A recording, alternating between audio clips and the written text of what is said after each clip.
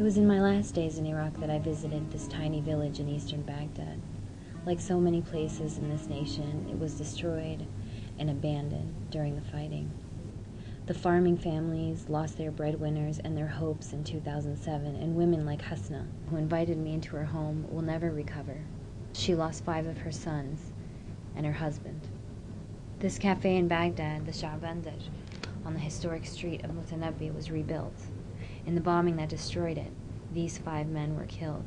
Their pictures will forever hang on the new pristine walls built over the rubble and their blood.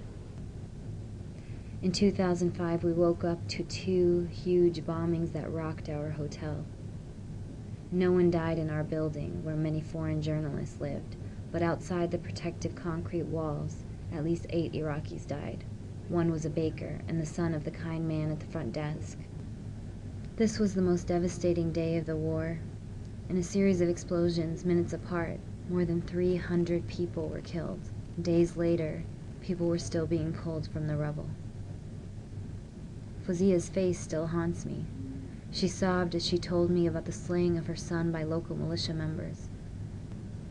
Without his daily earnings, they barely survived, and they'd sold nearly all their belongings by the time we visited. 3 children sat on the steps of an unfinished building here. They were driven out of their homes by sectarian violence. But even in the worst conditions, they giggled and they played. This picture makes me think of a child's understanding of Iraq. One child once told me that he wanted to be an American when he grew up. He thought it meant to wear a uniform, to carry a gun, and to have the power to kill who you wanted. On this day, 2 young soldiers took a dinner break in an Iraqi home they occupied during fierce fighting in Sadr City. For days, they slept in abandoned buildings and came under heavy fire from militiamen. They didn't know if they would survive. This is a rare moment of hope. A young soldier worked to get a little girl legs.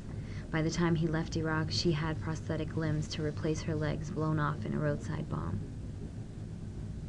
In the 2009 elections, fewer people turned out to vote than before. Those that did hoped it would bring more stability. Sports is always a time to escape, and soccer often brought joy in a place that could be joyless.